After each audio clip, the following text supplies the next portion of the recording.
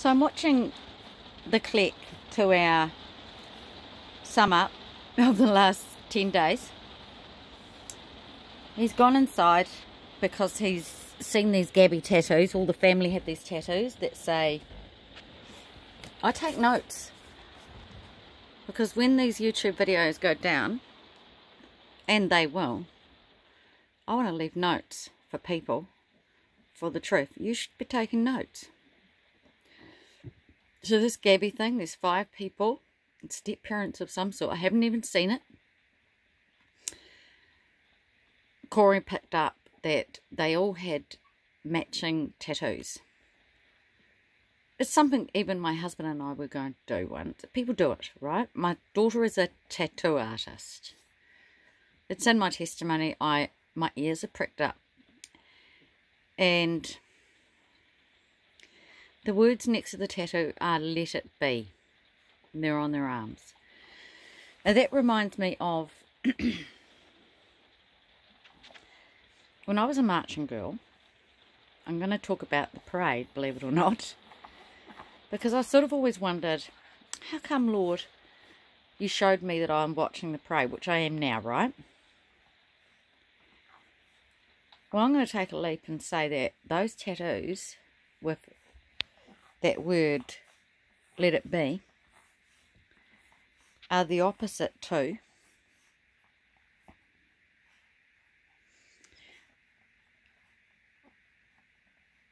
what I have in my testimony from when I went to Melbourne, Australia as a marching girl. And we all know what's happening in Victoria and Melbourne. And my brother lives there. They are the badges. So I have the wee white boots and I have a marching uniform. And that's what I saw when the troopers were watching the parade, and I was different. First, I saw the marching band. Since I've reread the dream, I see that they had no instruments. Oops. But they are the typical New Zealand marching band, black pants, white stripe. And then the marching girls, I was right down at street level, and I don't think I identified their uniforms, but they had the white boots on. So I was a marching girl. We went, when I was 12, we went to Sydney, Canberra and Melbourne.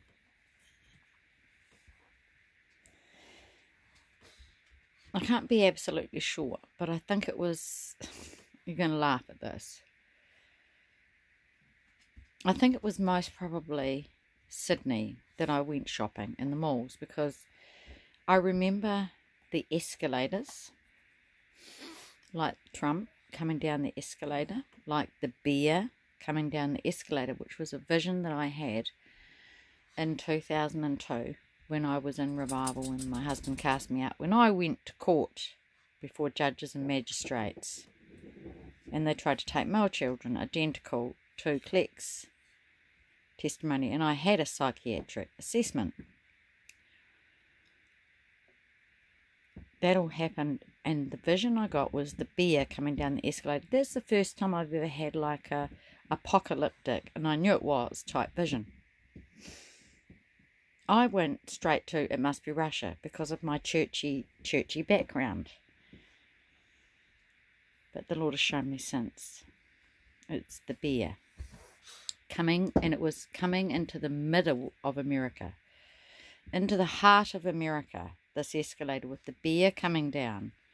So I don't know America landscape very well. I've learnt it a little bit since Amy went over there, but so you've got the Great Lakes. I did in geography. You've got Detroit, right? Well, it was on the inside of those lakes. It's like it was coming down from Canada almost.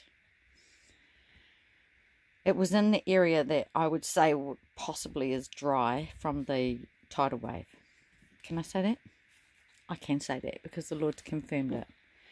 Now, you only have to just skim through the last 7 days like Cleck, and you'll see I'm uploading 3 or 4 times a day, and I'm overwhelmed like him. But we're getting there. And the Lord showed me the denial through cry macho, which is really cry rooster. Alright? You can go and have a look at cry macho. And that's what I'm just about to show you in the click confirmation. So when Click went for confirmation, and I'm just about to show it, I got my confirmation. At the time he said, I've only watched it once, that he asked the Lord for confirmation. I very seldom do that. And when he said it, I thought, why didn't I do that? Why didn't I think of that? Well, I don't do the whole, I don't have a dictionary, a thesaurus or anything that I open. That's one thing I've never done. It took me a long time to use Strong's, and all I've seen is fruit from doing it. Just fruit, fruit, fruit. Don't procrastinate, start doing it. It's all about numbers. The Lord said it's mathematics. He's the mathematician though, right?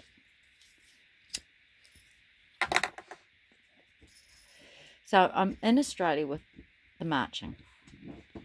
I remember them all. I remember the escalator. I remember the busy streets. We got let loose. We were only 12 and 13 girls, 13-year-old girls. We got let loose. They all thought I was lost. Everyone gathered together. But this is where it's quite funny. The only thing I remember doing that could have held me up is I stopped at a market thing. And I was looking at a watch. I wanted to buy a watch. And then I was late. So late that they'd almost rung the authorities. And the embassy was just about involved because I'd gone missing in Sydney. And I got really growled at.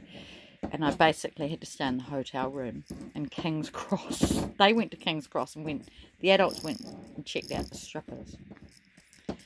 One thing I remember is all the cockroaches on the street. Yeah. Or wetters. No, they're cockroaches. Gross. Big, like wetters.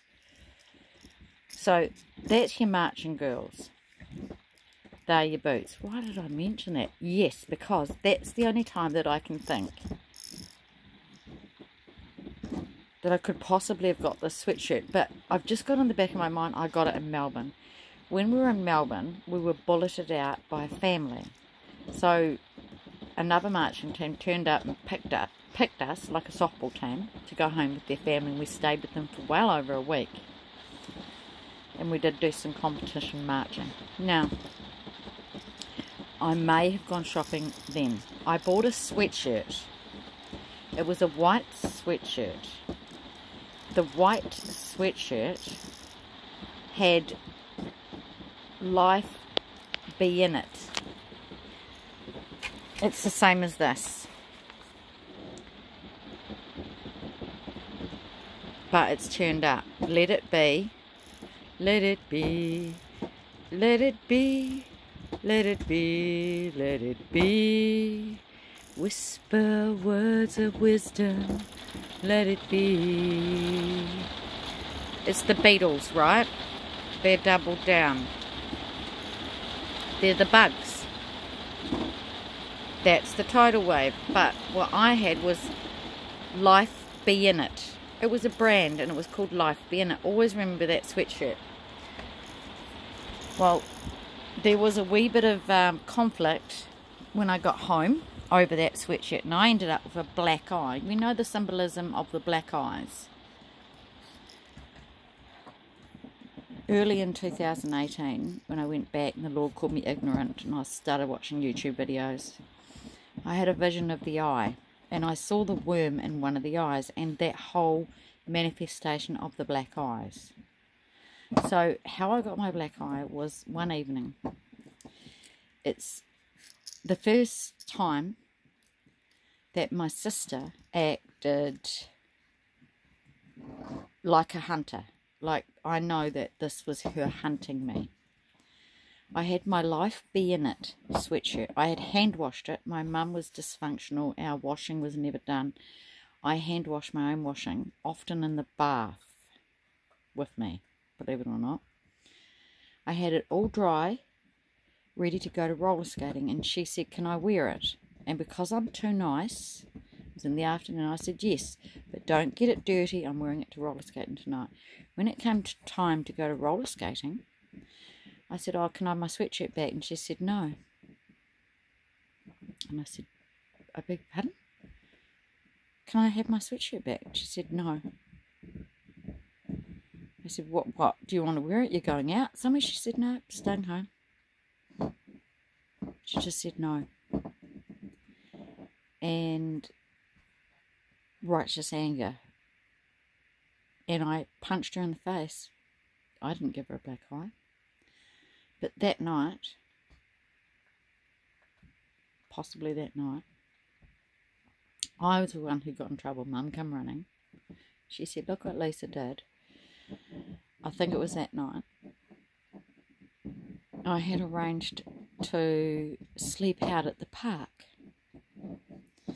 with a friend rather than stay at her house just for fun. And I said that to Mum. I don't know if it was that night, it was another night, it was close to that week. I said to Mum I was staying at her place, but we went to a disco.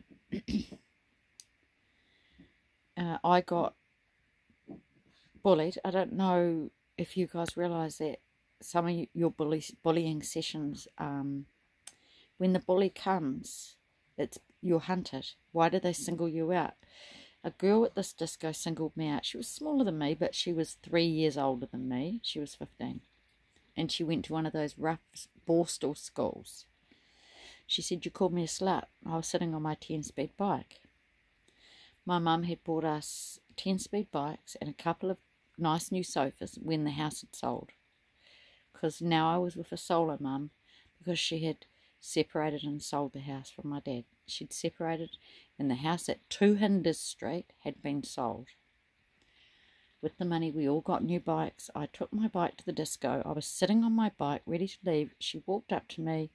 You called me a slut. Before long she was punching me in the face. I said, no I didn't. And a great big crowd of people had gathered around to watch the fight. Well, I wasn't fighting, but I came after about 4 little pumps with her little fist. And I wasn't tough. I'd gone to a Catholic school and didn't know how to swear.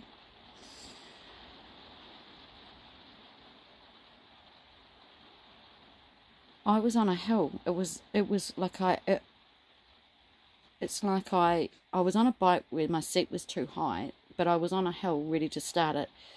So I pushed myself off the hill, and with propellant of the bike swinging towards her and my fist, she went flying, and I tell you she went flying. And I think she was still on the ground, probably knocked out cold. And I got on my bike and rode off, and as I rode off I could hear everyone cheering. So that's my victory. But I got a black eye. Yes, I did. And it reminds me of Amy. When she got back from Bali in 2017, and she had phoned me at the end of 2017, round about September, when there was the sign in the sky, which I was oblivious to. I didn't seek the Lord, desperate, until the following year, when she had madness and went and persecuted me on the internet. So this is in Bali, and it was at the same time she rang me up and she said, messaged me. She messaged me. She said, have I got gypsy blood? She did not remember her 12-year-old dream that she typed up, where she went with the gypsy to the underworld, which the Lord showed me the following year. That dream actually shows you the bottomless pit, the cells and the worm and the Bluetooth line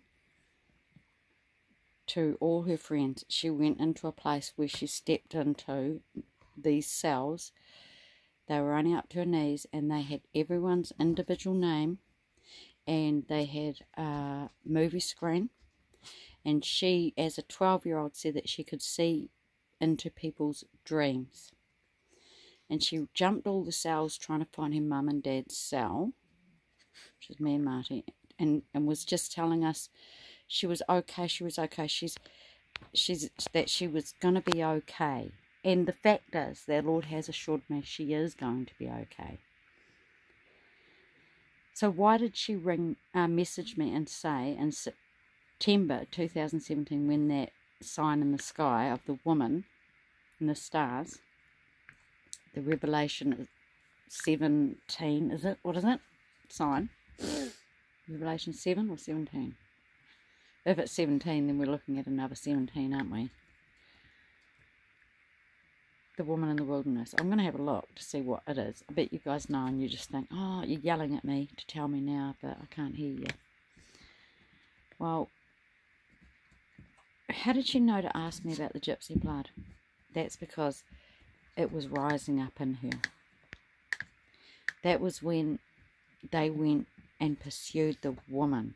That was when the Lord's telling me now, that's when the dragon pursued the woman into the wilderness. And then by the following year, by May 23, I was called to go up the mountain, and I haven't left. That's why I'm here. I've been here over 3 years.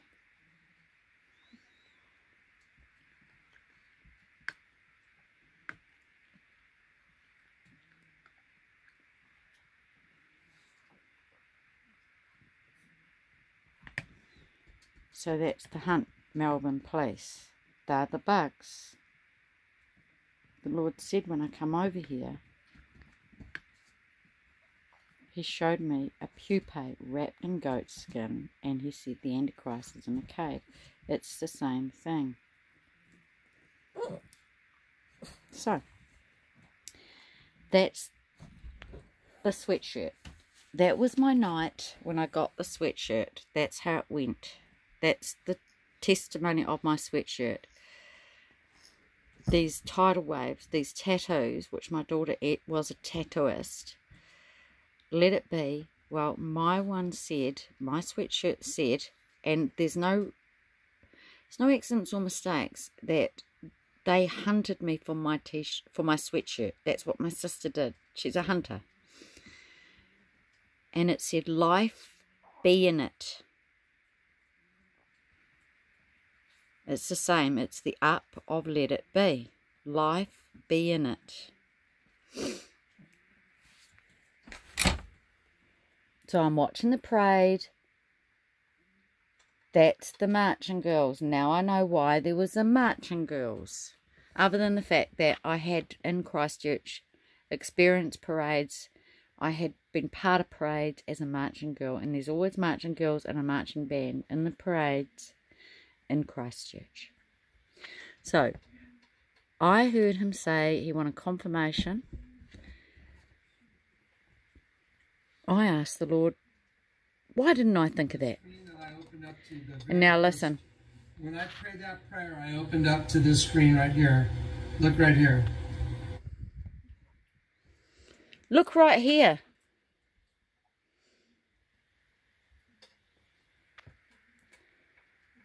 Last day's warning within weeks, right? Tidal wave. Look what's there. It's my confirmation beside it. Cry macho. So please look at the link. See the link between Click and I. Please understand, the Lord has given me a dream. When I see the orbs coming down on this land, I'm out of here. Like a drone. It's not the bus, it's not the ute and the caravan going up. I saw it going up in a dream too. Same place. Both of us, both Click and I are going to the same place. We are plural. We are a group. We sound like we're just talking about ourselves, but we're not. We're part of a body. So, Cry Macho is the message. Deny.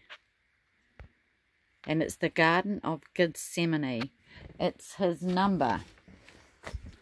It's this number.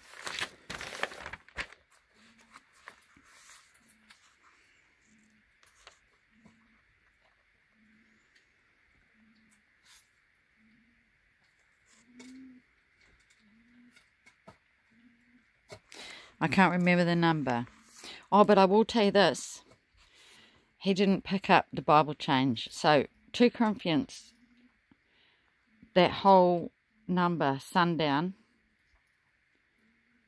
was it 228? the shofar he had to blow. He looked it up. The occurrence, 2 Corinthians, placed the Holy Spirit as a, he said, pledge. It's not a pledge. It's never been a pledge. It's a deposit. Think about why they would change that. What's the difference between a pledge and a deposit? I'll tell you what the difference is. A pledge is something like when you do a telethon. We used to have telethon, 24-hour telethon to raise money. We used to watch TV for 24 hours. First year we raised, I've written this just about a day ago. First year we raised $1 million. Second one, 2 million. Third time we had 3, and then it just died. The whole telethon thing was 3 million. People would bring up and give a pledge. They would say, well, I'll pledge $100. People would not honour their pledges. They never honoured their pledges. And when the final total come in after a telethon, it was always less than what their tally was. Do you understand that? Now, a deposit is final. It's in there and you can't take it out. That's what they do. They change the Bible. Click doesn't see it. I have no idea why not. Here we go. Gabby, 5 people. The tidal wave. Remember. So I'm just going to write this in now.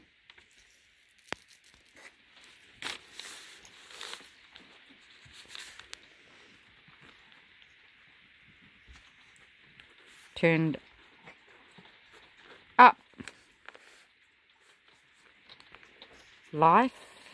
I've googled this. A brand. Be in it.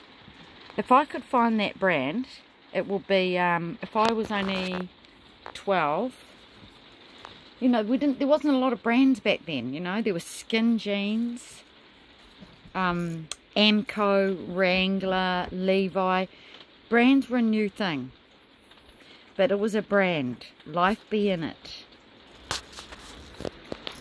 And it was my white sweatshirt. And it was coveted. Do you understand? Coveted by a hunter. It's not about your flesh and blood. It's not. Your enemy is a spiritual entity, an angel, a down angel. It's not my sister. What we have here is your enemy will be in your own household. Trust only God. But just remember, God works everything for good for those called to his purposes. That's why I can, like, I'm edified by it. I'm excited by it. I'm not like, oh, nobody's down in the dump sucking their thumb in a corner about what the enemy's done to them. Not the overcomers. They want to face the awful truth because it's the truth. Awful or not, we have to face the truth. And the reason why you can't face the good, the bad and the ugly, and you don't understand it, the same as you don't understand the rainbow connection, the lover, the dreamer, and me. Good, bad, ugly, lover, dreamer, me. Do you know which one's which? If you don't, have a look from my videos. And cry macho. Cock-a-doodle-doo. 3 times. That's where we're at. Deny.